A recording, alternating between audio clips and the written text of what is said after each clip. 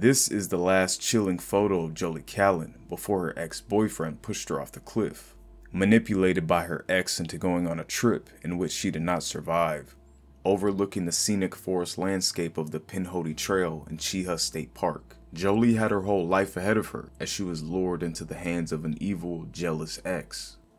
What's worse is that he nearly got away with it. Jolee was a happy and sweet high school girl who had goals, aspirations, and a good circle of friends. She attended Vincent High School in Alabama, where she would eventually meet Loren Bunner, though it was after he graduated from the school that they formed a romantic relationship. Jolee loved animals. After she graduated from high school, she was going to start school at the University of Montevallo and study veterinary medicine. During the relationship, they even purchased a dog named Kiba together, who would tag along with them often. But after months of the couple dating, Bunner began to show signs that he was controlling, often not letting Jolee hang out with her own friends anymore. He would only allow her to hang out with his friends only, and no one else. His possessive nature was starting to present itself. According to those who knew the young pair, Bunner was indeed possessive, and wanted Jolee to spend time with him and his friends only. Bunner became increasingly jealous of Jolee seemingly having her own life. Jolee often felt as if she lacked her own freedom and individuality among the relationship. After 10 months of being together, Jolee ended her relationship with Bunner. Because of their dog Kiba, the two stayed in touch because the dog still lived at Bunner's house. And after a while, Jolee was beginning to see someone else, but wanted to remain on good terms with Bunner.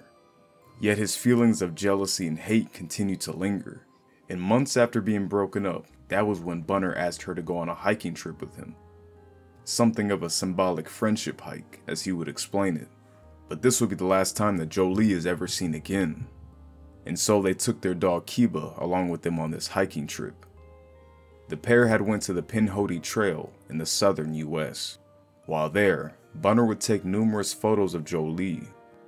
Some reports even claim that Jolee said, and quote, "If something happens to me, you'll know who I was with."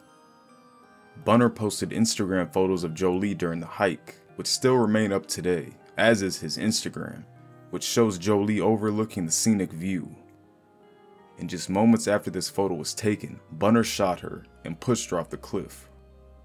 On the 30th of August 2015, police were alerted to a potential homicide in Pinhoti Trail in Cheetah State Park. They had received a phone call from a man who had informed them that he had just murdered his ex-girlfriend. Bunner was calling to turn himself in. He made a full confession but claimed that he had shot Jolee as part of an S-word pact, but he had backed out after he took her life. At the scene, police seized the weapon from Bunner, and they also found blood on his steering wheel. Police also reported a large amount of blood at the scene where Miss Callan was shot.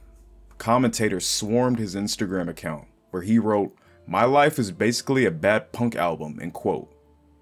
Both of their Instagrams still remain up to this day, with people commenting their condolences to Jolee and their hatred towards Bunner. It's almost as if a part of us is memorialized through our social media platforms. Bunner also has a YouTube page that's still up.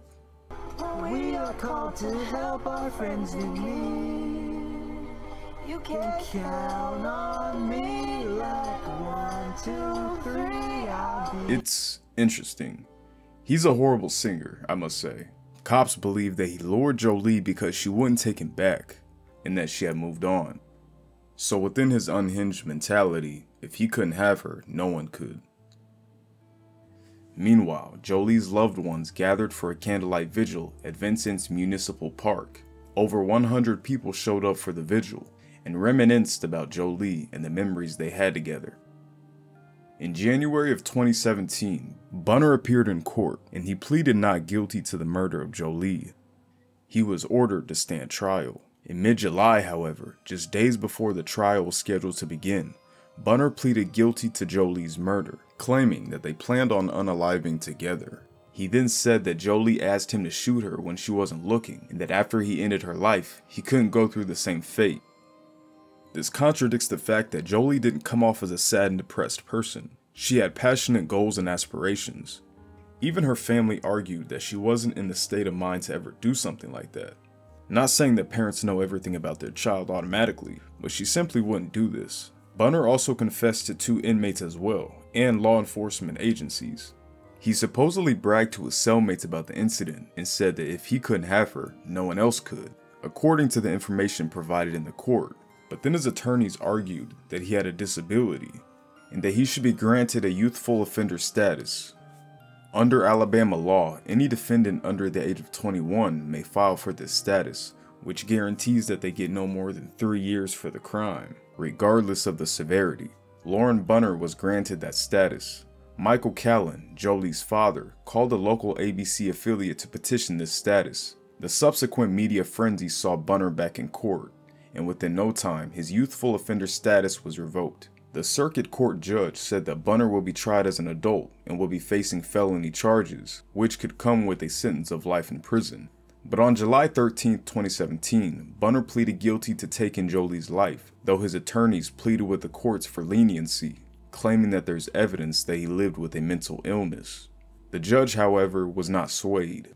Bunner was sentenced as an adult and got 52 years in prison, while also being demanded to pay around $10,000 in restitution. This left many wondering what happened to their dog Kiba. Many people wanted to know if the dog suffered a similar fate as Jolee. But according to a friend of Jolee, last they heard, Kiba was now staying with Jolee's family. Or this could just be a troll on Reddit, who can really say for sure.